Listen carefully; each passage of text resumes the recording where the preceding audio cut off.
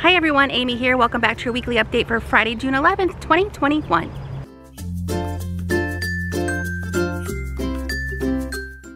So I'm back here again in the gazebo garden. I have the gazebo over there and a gorgeous full-flowered Acusa dogwood behind me. In case you didn't know, if you didn't see our email from last week, we are currently offering a buy one, get one free special on all annuals and all perennials. Now, usually every year at this time of the year, we have a sale on annuals, but we do not have a sale on perennials. So this is the first time we've ever done that. It's very excited. You may wonder why. Well, we have too many. We just grew too many. We grew too many annuals. We grew too many perennials this year, but we also have a summer crop going on. So we want to kind of clear out some of the greenhouses to bring up those new plants as well. We still have a very nice selection of annuals, including veggie plants, herbs, geraniums, impatiens, succulents, and lots of strawberry plants that are already bearing fruit. As far as perennials, we are bringing up loads of new plants daily from the back. So we are fully stocked on shade plants, including coral bells and hostas, and sun lovers such as butterfly bush, allium, lilies, ajuga, and more, all at buy one, get one free. And speaking of this BOGO sale, I definitely took advantage of it myself. I bought quite a few hostas. I bought 3 of the Shadowland Wee and 3 of the Shadowland Autumn Frost hostas. And I'm gonna make like a little Shadowland series area in my yard. It is under a very large maple, so it took me quite a while to dig the holes for these plants. Hopefully they will do well. I mean, hostas are quite resilient, but I'll keep you updated on how those are doing. Well, I don't know about you, but I've spent too much money on plants this year so far. I have too many, but I basically just have landscaping around my home, but I do have over 2 acres, and I have quite a few challenging areas that I'm gonna start landscaping as well. Like on one side of my house, I have a stream that runs all the way through the property, so it's usually wet. So I had a dappled willow there, but something took it this year. It was doing very, very well, but now it's dead. I have a bald cypress that's doing very, very well, but I'll have to start landscaping the rest of that area. Then on the other side of my property, I had a big black walnut, and if you've grown plants near black walnut, you know there's toxicity in the soil because of those roots. It is now down, but unfortunately more black walnuts are coming up. So I like to landscape in challenged areas, because when you come in and you ask us, hey, I have these situations, I can give you my personal experience on what works well for those areas. Okay, so I moved the camera so you can get a better view of that beautiful dogwood. I want to talk a little bit more about my plants at home. One thing I want to talk about are my strawberry plants. They are doing so well this year. I've had them in the ground for maybe 2 years, and this year I decided I was going to put them in a raised bed. Number one, because they weren't doing as well as I liked, but the real reason is because the bunnies. Anytime I had a juicy red strawberry, the next morning I would go outside and they would be gone. But they are doing so well. I have just like Ozark Beauty old-fashioned strawberries. I have the new Buried Treasure strawberries, and for the first time I am getting fruit on those pine berries. That is the like white strawberry with the red seeds. Now, I've never actually been able to try one of these to check, see what they taste like, but I'm very excited because I think I'll have one here in the next couple of days, and I'll let you know what I think. And speaking of fruits, a lot of you have been coming to the doors of the Owl Barn Market. Unfortunately, we are not quite open yet. It may be just another few weeks or less than 2 weeks, but we are definitely gearing up. Today, we are expecting several pallets of product from a farm co-op. We're talking our salad dressings, popcorn, salsas, jams, things like that. I've also brought in some new candy collections and fresh fudge, and this fudge is delicious. We had some samples. I can't wait for you to try that too. I also concentrated a bit on home decor, so we'll have a section for kitchen, laundry room, bathroom, wall art, and gift items, and of course pottery and select houseplants. So like I said, we're getting that all together here within the next week or so, and we'll have an opening date announced pretty soon. And one more thing about the market, we are this year bringing back the Blueberry Festival. Of course, last year we had to cancel it because of the pandemic. I am bringing it back this year. There may be a name change. There won't be as many activities as normal as we're getting more into the swing of things.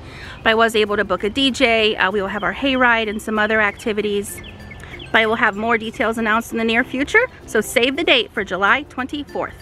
So I want to give you one more update on how those Hairy Balls plants are doing. I know many of you have been asking. They will be ready soon. So let's head back there and take a look. And then on my way back, maybe we'll run into some plants I'd like to talk about as well. They were hiding in the middle here, but I found them. There they are. We have so many. They go there and all the way up the middle of that other table there. So they're looking really, really good. My guess is they will be released here pretty soon. So definitely stay tuned to social media and your email newsletter, and we'll let you know when we go ahead and release these to you guys. And also on my way out of here, I wanted to share with you guys some little baby herb plants. We're gonna have a summer herb crop again. Looks like basil, chives. Oh, the barbecue rosemary. This is really nice. The stems get very, very rigid and you can actually use them as skewers on the grill. Cilantro, oregano. Wow, Carl bought a lot, didn't he? Mojito mint, mule, parsley, and sage. All right, I want to show you a few plants here this week. One I've talked about a lot, so excuse me, but it's my favorite. Okay, here it is. This is the quick fire hydrangea. It is a panicle type. It can get big, upwards of 6 to 8 feet by 3 to 5 feet, but what I like so much about it is that it blooms a good month before any other of these panicle types. Like, do you see any other blooms on these other hydrangeas? Nope, just the quick fire. Also, I like the pollinators, bumblebees, honeybees, they really like this flower. I have a limelight hydrangea. They don't go to that as much, but they really, really like the quick fire. If you're looking for something similar but not quite as big, there is a new variety called Little Quick Fire. So it's right there behind it. So this only gets 3 to 5 feet tall by 3 to 5 feet wide if you don't have such a big spot. These can go in full sun, part shade, so it can be a little dry, it can be a little moist. They do well just about anywhere, and they will bloom each and every year, no matter what. So I made it into the perennial greenhouse. Boy, is it hot in here. So I'm not gonna stay very long, but behind me are the rose lilies. Do any of you have these? They are really nice fragrance, good cut flowers, and they are pollen free. Plus, many of them, maybe all of them, I'm not sure, have like the double petals. And look how tall these plants are. So that one is Elena, $12.99, and those are buy one, get one free as well. Samantha with like a white edge.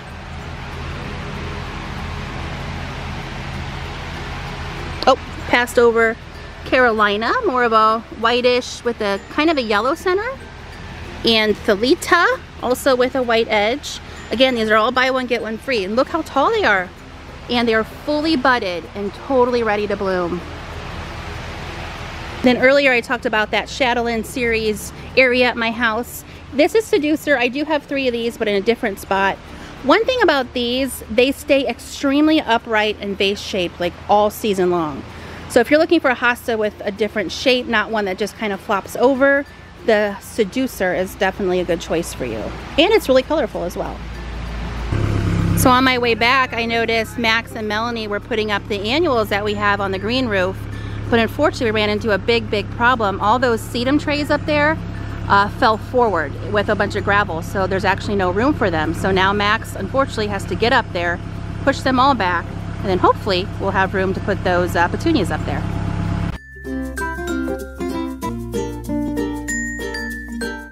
Okay, so I made it back. It is very hot and sticky today. I gotta love Ohio, right?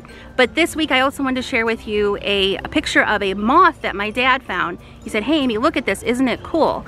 Now after looking it up, I think it's just a sphinx moth, but the banding, the color on the banding was so pronounced and so bright. I think I'm right, I don't know. If you know better than I do, please let me know in the comments below.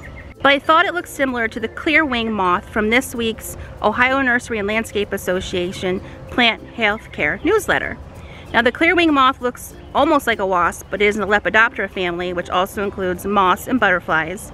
But they also can have that distinct colorful band. So I just thought that was kind of a neat coincidence, so maybe be on the lookout for both those bugs in your landscape.